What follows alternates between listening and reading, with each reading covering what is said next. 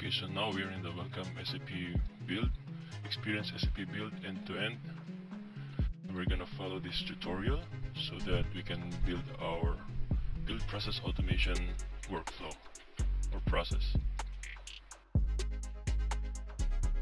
You can pause anytime you like to read through the paragraphs, as I will breeze through it so that the video will not be too long.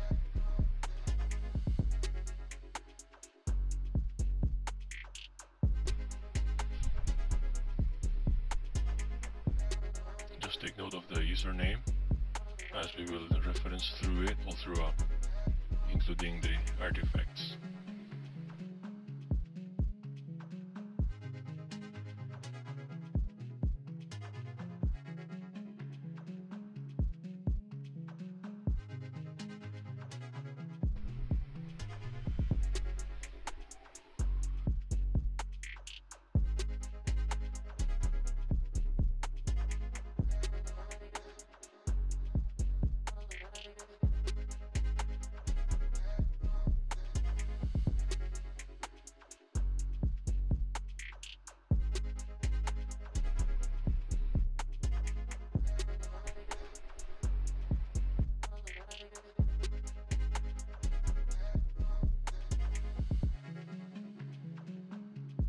So we go back to our lobby, then we're gonna create.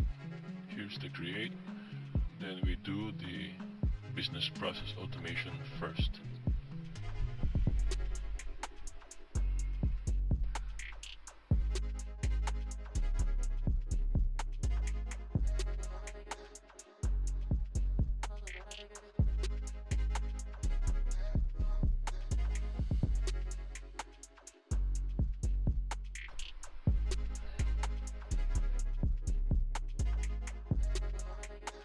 Choose build automation process, choose business process, then we enter the project name and append our username to it, so later on it's easier to find as this system is shared with the other training participants.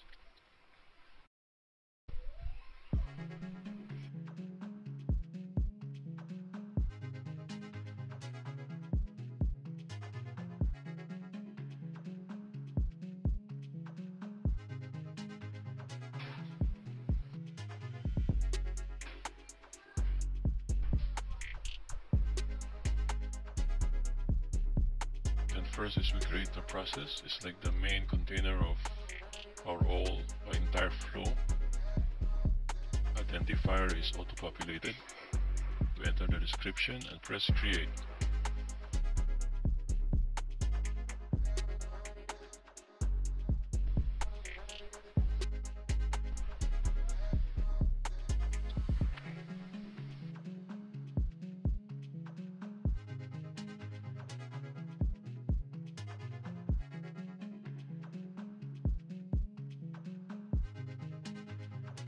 Now we will create our data type. Our data type will basically be the master structure that will contain all our attributes of our sales order, which will be the triggering entity for our workflow or process flow.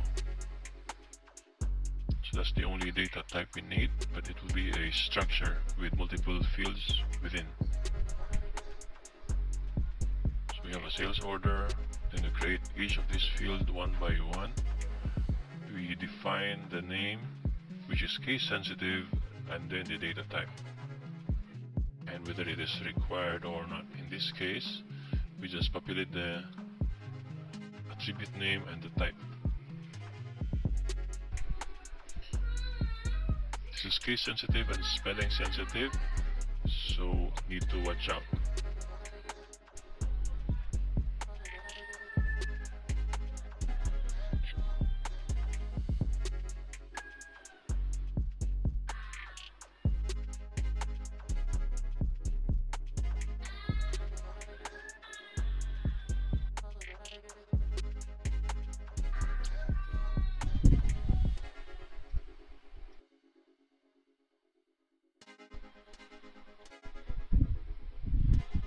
So we have used string, number, and date types in this example.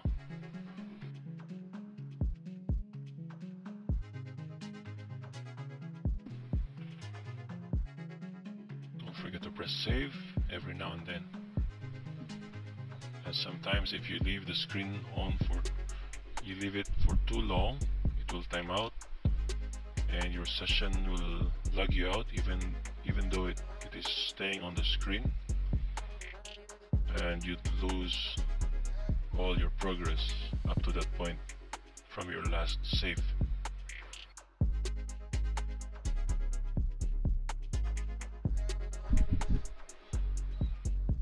Now that we created our structure, we configure the API trigger. So basically this is the event that can be triggered from elsewhere, which will kickstart our workflow or process flow.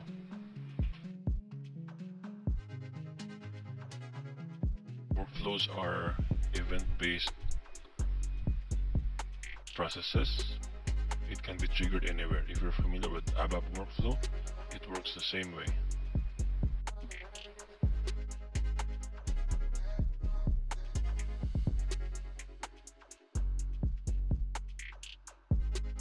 We have our sales order trigger. Then we define the input with the data type we just created earlier.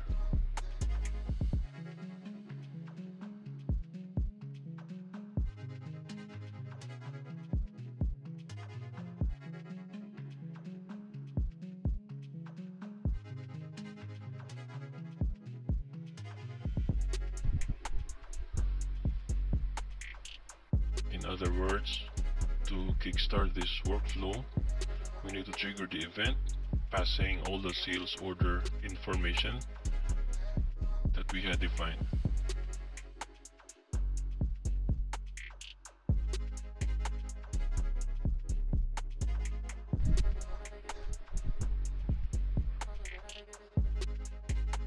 Mark it as required, otherwise the flow would not make sense.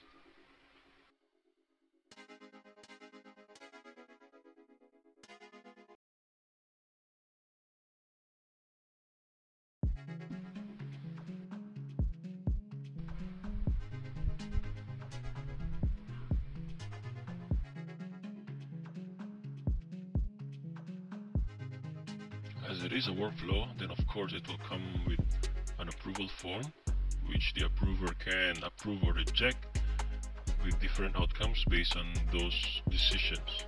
So first is we're gonna make the approval form. The form itself can be created within this build process automation editor.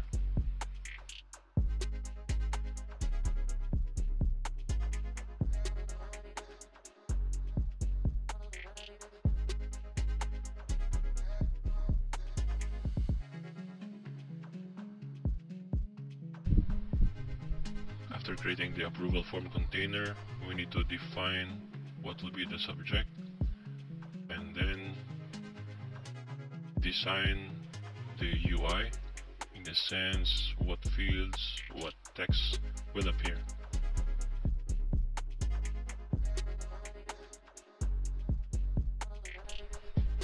We can do so by going to edit form after we enter our subject. Note that this subject can contain variables as well.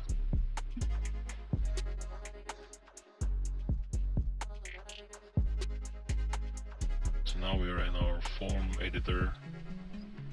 I'm gonna click and drag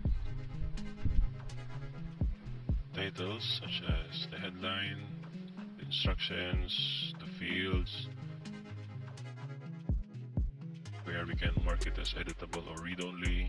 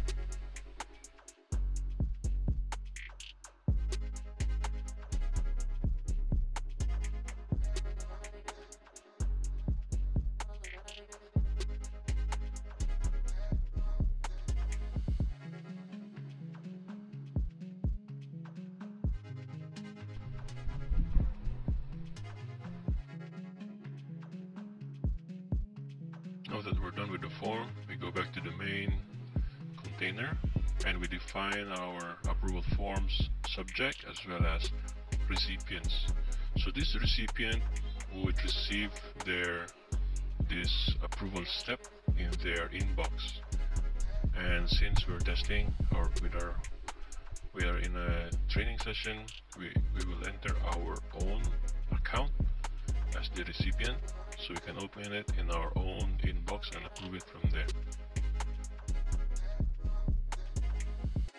Note that some of the instruction may need to be copy and pasted through Notepad or typed manually, so that it doesn't include any unnecessary bullet point indices such as what you saw earlier.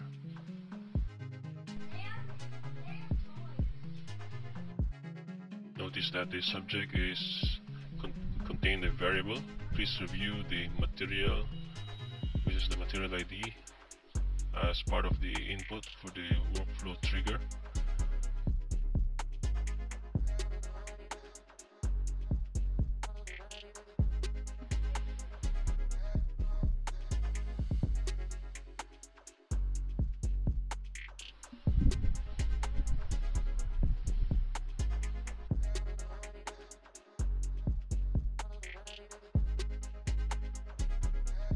And don't forget to map the form fields with the workflow input structure through the forms input tab. So this you will have to do field by field, and this is so that your approval, when it goes to the inbox, contains something and it will not be blank.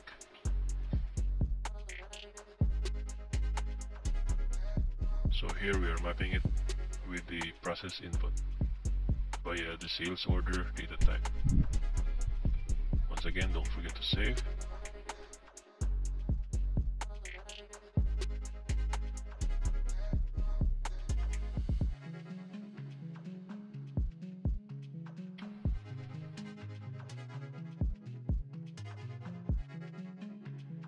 Next is we will add something in the approve branch. There are two outcomes to an approval form, approve and reject. And in approve, we want to trigger a confirmation form. This is so that the submitter would be able to know that the approver has approved their request.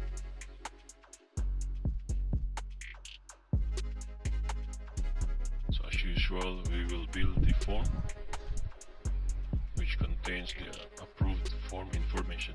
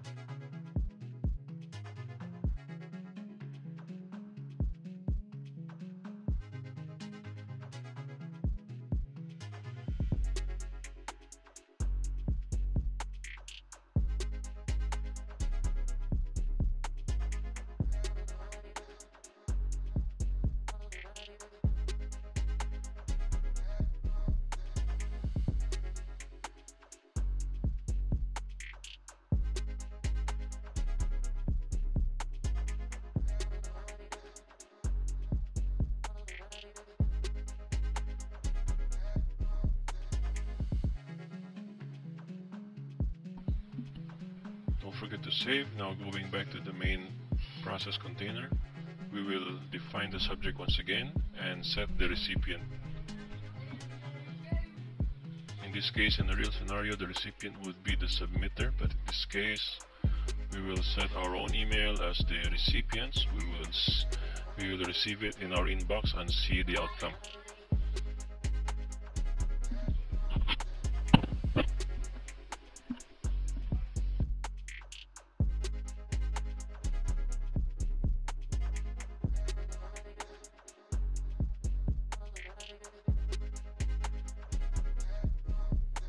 And in the Inputs tab, don't forget to map the fields accordingly.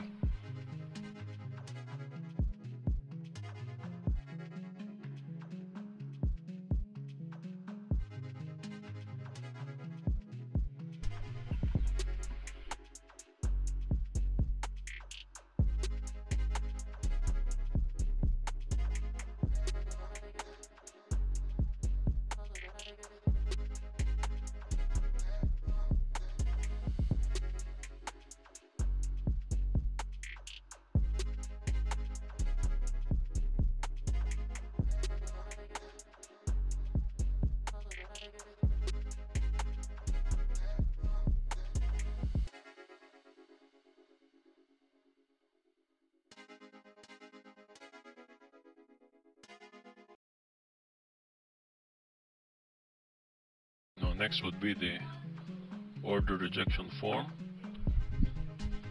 For the reject outcome, if the approver had rejected, we will also need to notify the submitter that their request was rejected.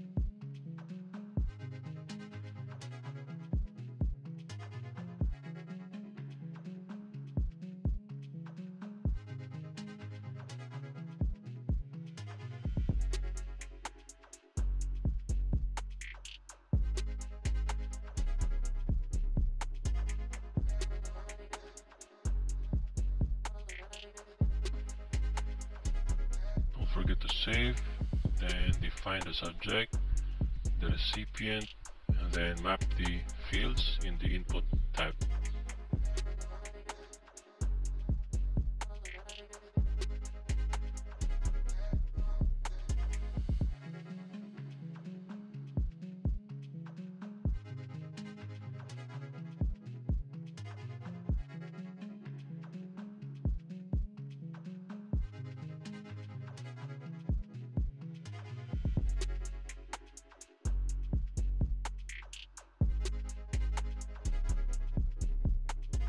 Notice that was the wrong place to update the subject. It was not the form. You have to press the form first before you can edit on the right side.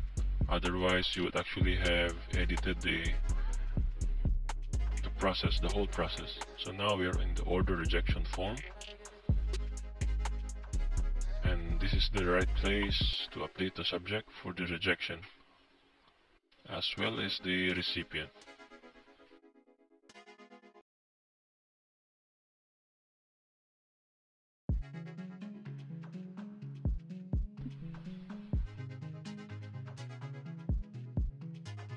You need to be careful what you're updating because the screens all look the same, regardless of what you're editing, whether it is a form or the process.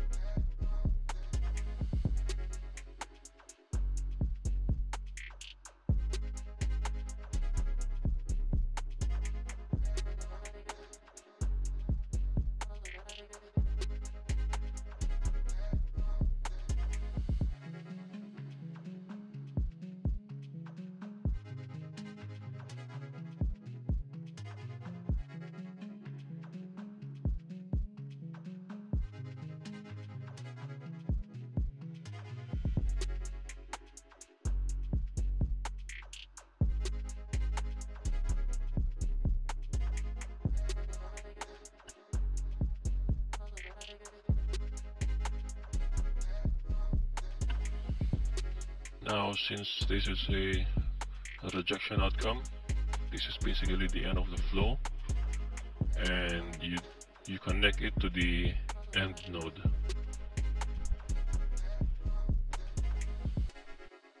Same with the order confirmation form, which you have to connect to the end node, as that marks the end of the process. Although we will enhance it later, to simulate posting something to backend SAP. Now next is a process condition. Think of it as your if-else. If a condition is true, go through this branch, else it goes to the other branch. And here we will put a condition if and when the workflow requires an approval and when it doesn't, which means auto-approve. So here we are defining a condition. We will select the field to evaluate, in this case quantity, and we put is greater than 10. So if quantity is greater than 10, it will go to the true branch or the if branch where it satisfies the condition. Otherwise, it will go to the else branch, meaning quantity is less than 10. And here, for the less than 10, we will create our auto-approval notification form. And in this case, we will duplicate the order confirmation form, as basically it will contain the same set of information except for the subject or the heading. So do the duplication in the main screen in the overview and find the form in the drop down, in the artifact list. Then press the 3 dots and choose duplicate and enter the name of the duplicated form. Make sure the wordings are updated to reflect auto confirmation, and don't forget to save.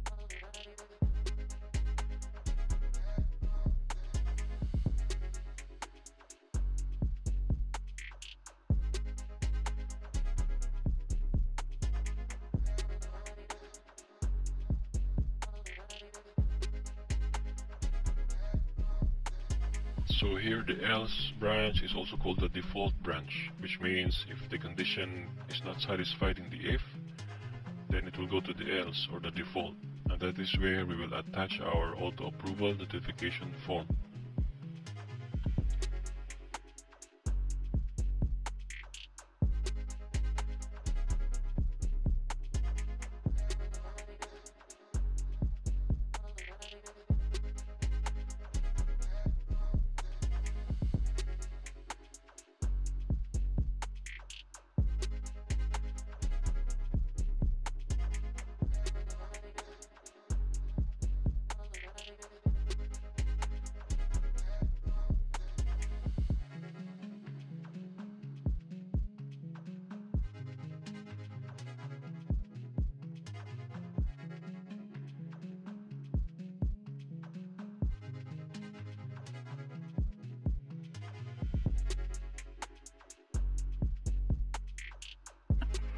We also connect it to the end node, press save, and it should look like this.